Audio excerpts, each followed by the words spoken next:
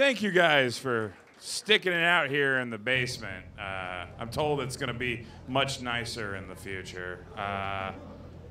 Let's keep it going for our next comedian, Brett Peveteaux, everybody.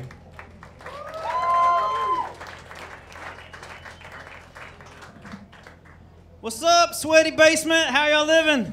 Yeah, thank you guys for coming out to this thing. This is great. Locally supported, whatever.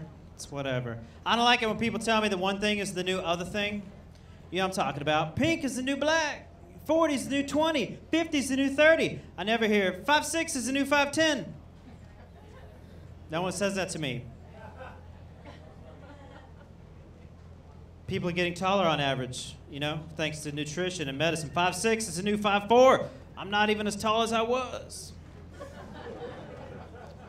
I tried at my doctor's office. He wanted to talk to me about my cholesterol.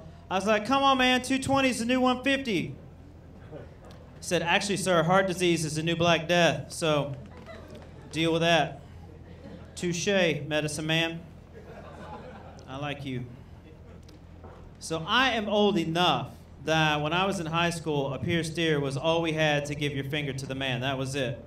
And then right after high school, the gauge showed up. You know what I'm talking about? The spacer. It grows in the earlobe over time to some indeterminate size. So I don't understand it. I can't relate. Like, how do you, you know, sometimes when I see two dudes with two different size gauges, I wonder if they outrank each other. Some sort of hidden hierarchy, like the Knights Templar, a secret handshake. How do they do that? Like, how do you make the decision to move up to the next gauge? That's what I don't get. Like, is there, you know, an earlobe consultant that you visit? You know, can you assess the physical limitations of my lobes, sir? How deep into this could I get?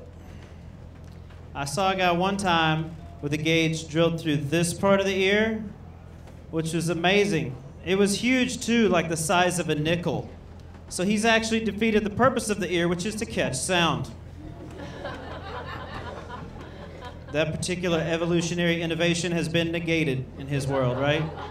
He's turned his back on directional audio information. He was a waiter. He didn't wait on my table. He waited on the table next to mine. So when he came over to take an order, I was just like, and a side of mayonnaise just to see, right? Maybe I get one in through the hoop. The mayonnaise shows up. We're all still friends, right? But I know, you know, I know that ear has been compromised. That's silly. Gentlemen, if you saw a penny sitting on top of a urinal, would you pick it up? No. That's the right answer. Good job. Typically, no. What if it was a quarter? No? $50? Where you at? Silver dollar? Somebody. Typically, I can get somebody. There's one right there, for sure. Some people can't be bought. Most audiences these days do make me get up higher and higher in dollar amounts. If I saw a quarter sitting on top of a urinal, I would just assume that someone had next. You called it, man. You get in here, it's your world, I'm just living in it. Are there hipsters here tonight? It's Denton, so it's certainly possible. This is kind of a good hipster attraction space.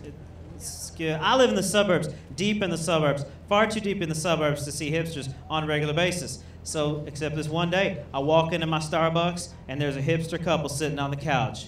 It was amazing. The man was perfectly well dressed, not a hair out of place on his head, and the woman sitting next to him was knitting.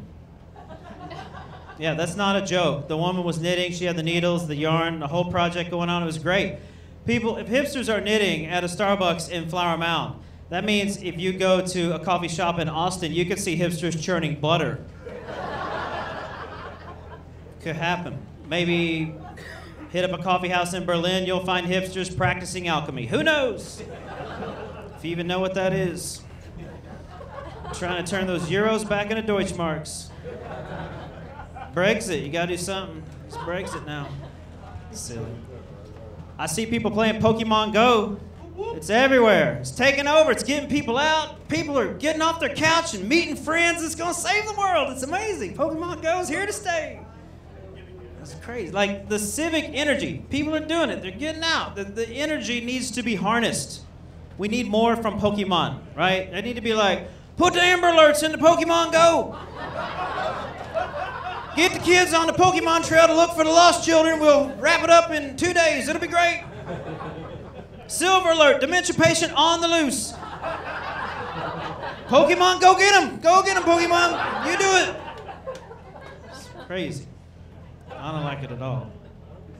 I see people playing Pokemon Go, playing Pokemon. Like they're capturing, they're fishing. They're out there fishing for the Pokemon, right? I was up on the square the other day, and apparently a rare Pokemon showed up, and people just started crossing the street against the signal, just going. The Pokemon compelled me. They just follow the Pokemon, the rare. I don't know. They're naturalists capturing a rare species of Pokemon.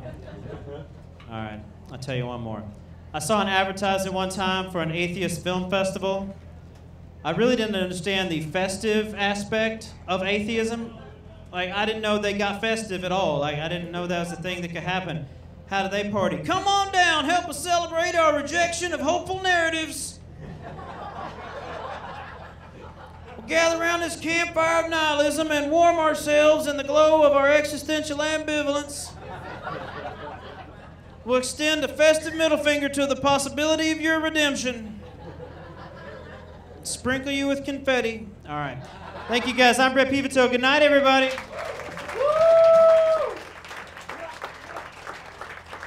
Keep it going for Brett, everybody.